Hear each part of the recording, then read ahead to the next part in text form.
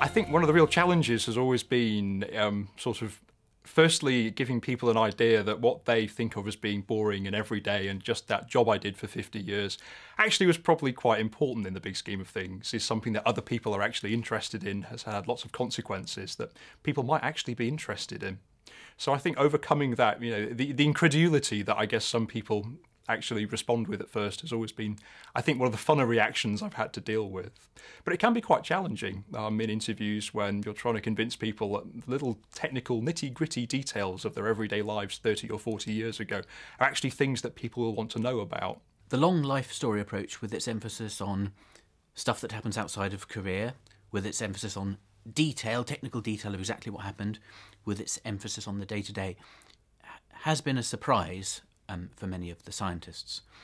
One of the key problems is that, not surprisingly, scientists have an idea about what it is significant to talk about, what they think we might be interested in, because the project's called An Oral History of British Science. And so I think some of them have already categorised things in their lives as being relevant, as they sometimes say, and other things as being irrelevant. I remember one saying to me, "Oh, I used to play the drums, but that's a bit off the beaten track."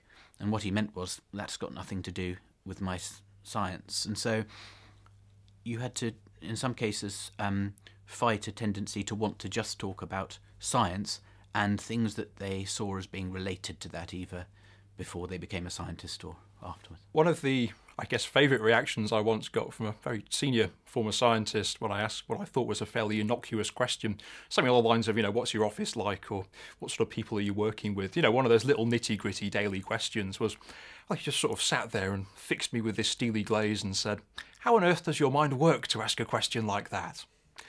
And I think at that point, the view of the historian as being a different perspective on this process from the view of the scientist is really quite important. We are approaching this with a different set of questions to ones they may necessarily have asked themselves, and really sort of trying to show them that, what is everyday boring activity to them is actually really historically interesting to other people. One of the things I guess that some people ask me is, how do you cope with all the technical detail that scientists probably want to talk about? Scientists are very good at talking about technical details. Sometimes it's difficult to get them to talk about things that aren't technical details. And in those sorts of cases, I guess my role as an interviewer is really to adopt the point of view of the idiot in the room.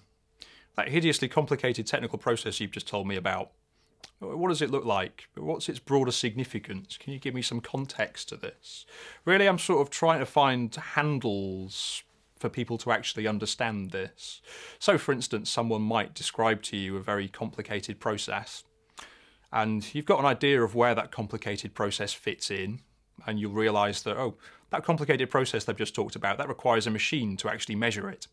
What sort of machine are you actually using to measure this? What does that machine look like? Is there anybody around to help you use that machine? Lab technicians. And you'll sort of try and expand what they are saying about the science into other areas, more broadly social history areas.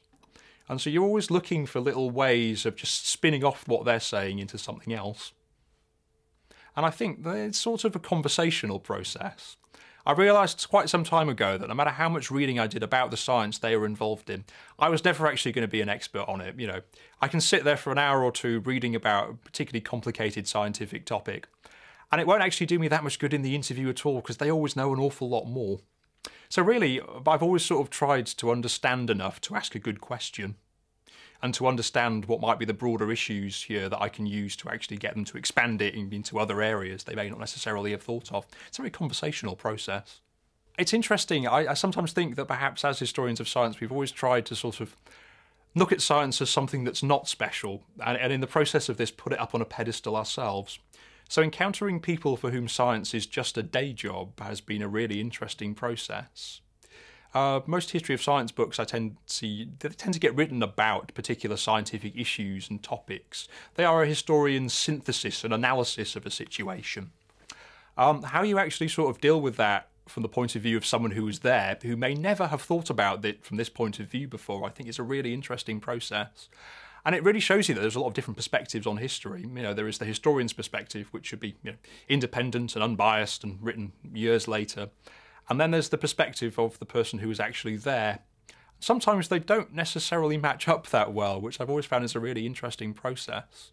And I think one of the real joys of this job is really sort of creating resources for future historians to actually understand what it was actually like for people to be there at the time.